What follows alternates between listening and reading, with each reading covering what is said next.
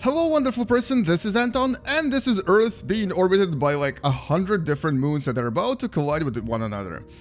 In today's video we're going to be using Universe Sandbox to try to create our own solar system, but it's going to be a solar system with a twist that will teach you a little bit about biology, I guess. You'll find out.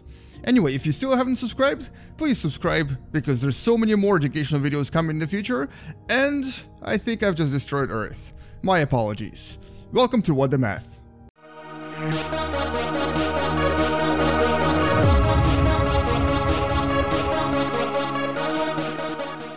So what exactly am I talking about? So one of the most requested videos for some reason is for me to create my own system, but I am not particularly creative when it comes to, being creative, and so I decided I'm just going to do something a little bit different. In one of the previous videos, what I did is actually create a system that had not one, not two, but actually several different objects orbiting around Earth, and those objects were representations of biomass, ecological biomass from our planet Earth. What am I talking about? Well, let me just explain to you. Let's actually create a completely new simulation here, and what we're going to do in what we're going to add in the center is add a very large rock, which actually should technically be composed of completely of organic, so it's going to be a big green rock that represents all of the bacterial mass from our planet Earth. Now this is essentially if you were to take all of the bacteria from our planet and to squeeze them all into this one big beautiful green thing that you see in front of you. Now how big would that be? Well, first of all, it will be quite massive. It's about 1.6 or almost 1.7 times 10 to the power of 15 kilograms, which is basically 1.6 and then 15 zeros. So it's a very, very massive rock. And this is what would happen if you combine all of the bacteria into one. But obviously this would also create a space body. If you were to do this, it would actually be larger than Halley's Comet. It would be quite big. And here the size is, the radius is about 9.7 kilometers. So it's actually relatively large. Obviously not as big as, say, Pluto. Not as big as Pluto, but still big. And it does have gravity, as you can see. It has surface gravity, and obviously has all of the parameters of an actual body. So what we're going to do next is we're going to place things orbiting around this particular rock, just to show you how big and how small things actually are on our planet Earth. So bacteria are the largest. This is the largest biomass on our planet, but there are other ones that are quite big.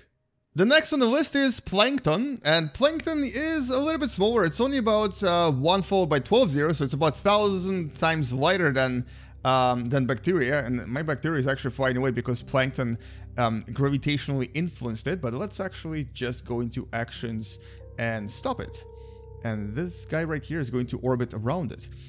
So there is our bacteria, and as you can see, they actually start orbiting around one another, because if we were to combine all of the plankton and all of the bacteria, they would actually create relatively massive bodies. So these are some solid asteroids out here.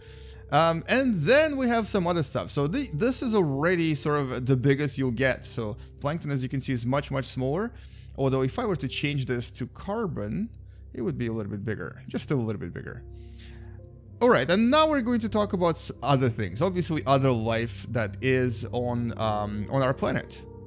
Now, just as large as plankton, or possibly even larger than plankton, because we're not entirely sure how big this actually is, are the fish. Now, fish represent quite a lot of biomass on our planet. Obviously not as much as bacteria, but because there's so many different types of fish, and because a lot of fish lives deep in the water where we don't really see it, we know that there's anywhere between this much, same as plankton, or possibly even more. So I decided to give fish a little bit more mass here, just to make it a little bit more interesting. So we have bacteria in the middle, this is our main body, and then we have plankton orbiting around it, and also fish. And now we come into the terrestrial animals. There's actually quite a lot of different things here that we can think about, but the ones I'm going to mention are the ones that represent the highest mass. And the first one is, I don't know if you want to try to guess what it is? Try to guess. Guess what this is going to be. And it is the cattle. So, cows, sheep, that kind of stuff. I may actually want to change this to carbon as well, just to make it just a little bit bigger, but the size of all of the cattle, if you were to squeeze it into one big bowl, would be about 600 or almost 700 meters in radius. So not particularly large, but also not particularly small either. So this is all of your cows squished into one big burger. And my apologies if you're a vegetarian and if you're watching this. Anyway, moving on, and right after cattle, surprisingly, is something that's really small. And I actually decided to add two at the same time. So the first one here is termites. There is quite a lot of termites, 4.5 times 10 to the power of 11 termites, and quite a lot of ants as well. But they are actually different creatures, even though they look very similar. They do come separately, but termites and ants are a very big, very large biomass on our planet Earth.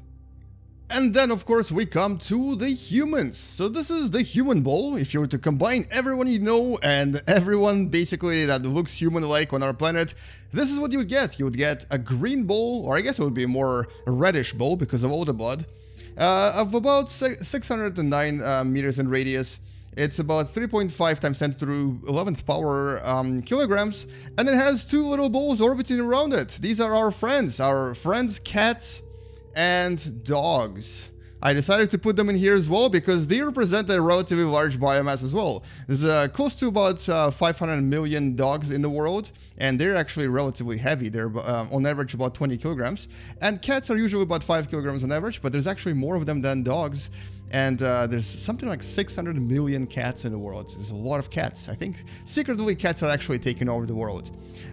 So that's kind of the major parts I wanted to add. I didn't really add any plants here. I didn't really add things like chickens and sheep and goats or whales that used to be a very large biomass, but then they're not anymore because we actually kind of unfortunately killed them. But we can actually now compare all of this if we look at the chart, and you can kind of see that this is right here is the bacteria, and then you have the fish, the plankton, cattle, termites, ants, humans, and then cats and dogs. So this is what most of the biomass is like in our sort of on our planet and in our system. And just to help you visualize all of this, I actually just enabled steaming here for a second, and also here are the orbits of all of the major biomass representations in our on our planet. And look at that! I think cats are actually staying with the humans, whereas the dogs are flying away. Shouldn't it be the other way around? Dogs, you're supposed to be the best friends. Why are you leaving the humans? Looks like cats are going to be sticking around with the humans. But this is essentially the system that I've created, and this is a system that represents the biological biomass on our planet Earth.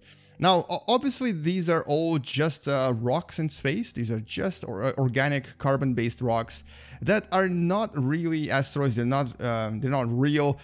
So, you know, you would have to actually squeeze in every single human being to create this, which would be very difficult. But in comparison to our planet Earth, this is actually very tiny. And what I'm going to do next is I'm going to place planet Earth right here. And it's going to be, this is how small they are actually. And it's, all of these things are going to fall back to our planet Earth. And they're going to basically populate Earth with life as we know it. So let's do this. Let's place Earth right here on, oh my God, I just destroyed Earth. That was not exactly what I wanted to do. I think this was going a little bit too fast, so what happened was all of my little rocks, all my little asteroids crashed back on our planet Earth and basically destroyed it. Well, that didn't work out as I planned, but you know what? That's basically the fun part about Universe Sandbox 2, because you can actually create and destroy as you please. But anyway, I hope you learned something from this video, and I hope now you know what it would look like if you were to take all of the life from our Earth, from our planet Earth, and to squeeze it into little balls and then have those balls orbit around one another. And obviously they would actually have their own gravity field, because each one of them would be a very massive rock as well. And right before we finish this video, let's actually once again take a look at the human bowl. So this is all of the humans together in one little bowl that is orbiting around our beautiful planet Earth. If you were to take everyone on the planet, you squeeze them into this bowl and you would get that. This is how tiny it actually is. This is how insignificant we are in comparison to our planet Earth. And anyway, thank you so much for watching. Hopefully you'll subscribe if you still haven't, and share this video with someone who you think might learn something from this video. I'll see you guys in the next video. Game you later. Bye bye. And in the meanwhile, let's actually stop the humans once again and crash them back onto the planet as if this was an actual asteroid that's about 600 meters in radius. And look at that tiny explosion. Oh, humans, you did a lot more damage just by being alive on the planet than this asteroid. And look at this huge field we've created. I've actually destroyed a very large part of Indian Ocean just by crashing every single life source, life biomass back to the planet Earth. I'm sorry, Earth. I'm sorry.